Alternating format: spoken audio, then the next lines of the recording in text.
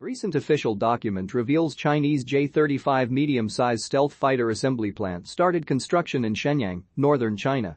This new construction projects are publicized for Shenyang Aircraft Industry through official channel. The project is called Shenyang Multi-Model New Aircraft Assembly Plant, number 901. It has been approved by the authority and external pipeline work has started.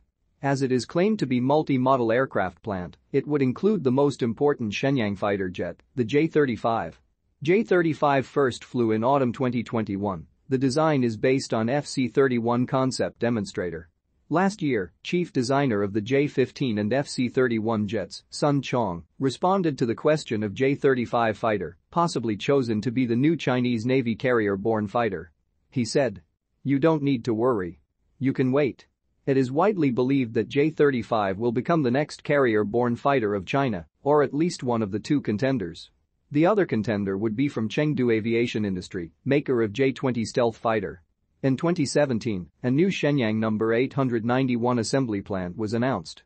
At the end of 2021, No. 901 plant appears in official document, believed to be a J-35 fighter plant. The document indicates the plant is located in industrial area of Shenyang. Approved by the authority, the assembly project funds are secured, various tenders are in place to cover many aspects of the construction. The authority concludes that new plant project bidding conditions have been met, more open biddings can start in a few weeks' time. External pipeline work alone will cost around $3 million. After last year's airshow, media reports spread the news that a stealth carrier-borne fighter had successfully made its maiden flight. And social media video of the time proves J-35 made its first flight. It is the world's first carrier-borne fighter with stealth capability outside the United States, in many ways similar to Lockheed Martin F-35.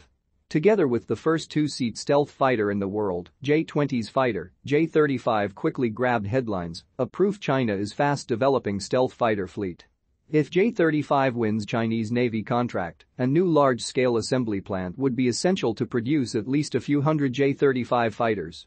If J-35 fails to materialize, Shenyang Aviation Industry can still use the plant for building J-16 and J-11 fighters, both based on Russian Su-27 design. J-35 first flew last year includes a foldable wing design, a catapult towing bar on the nose landing gear, an electro-optical targeting system, EOTS, under the nose similar to the US F-35, and a redesigned canopy comparing FC-1 demonstrator. Another major development in Chinese fighter jet industry is that Chengdu Aviation Industry has completed a gigantic assembly plant late 2021. It is reported to be the new J-20 fighter plant. The goal is to build a J-20 fleet larger than US F-22 fighter fleet.